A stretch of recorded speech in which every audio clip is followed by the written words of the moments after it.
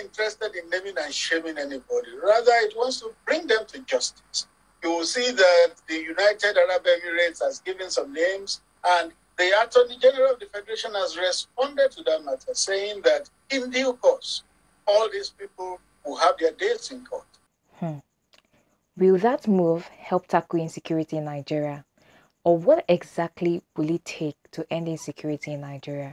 From bank verification number to national identification number, and now to shutting down of telecommunication networks, the Nigerian government has over the years introduced several measures to tackle insecurity. But how effective are these measures?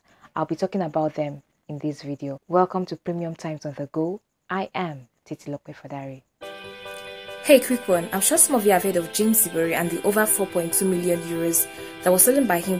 But for you, do you think paying ransom is a viable means to end insecurity?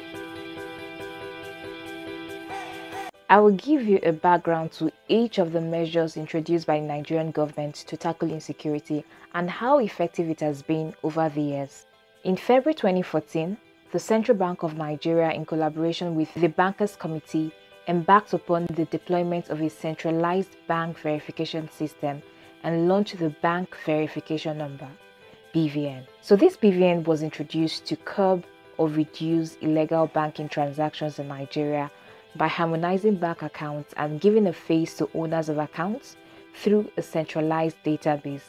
It is believed that this measure has an underlying target in the fight against insecurity, for instance, identifying the sponsors of terrorism.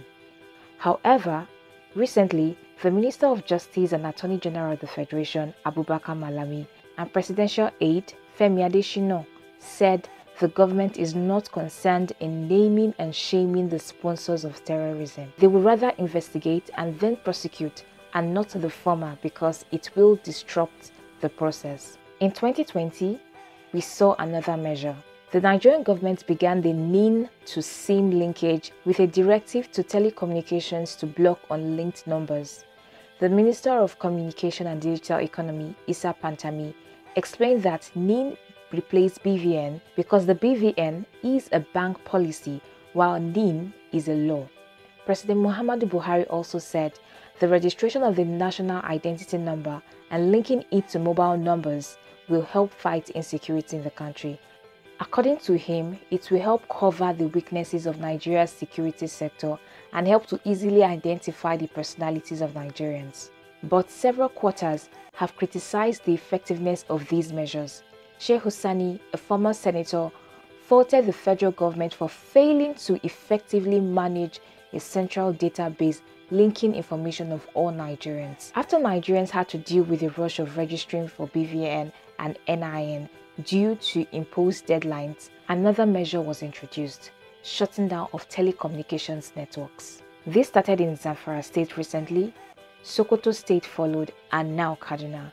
Does this mean all the measures to tackle insecurity introduced by the Nigerian government have not been effective? Let's know your thoughts in the comment section. This is Premium Times on the Go. I am Titilope Fadari.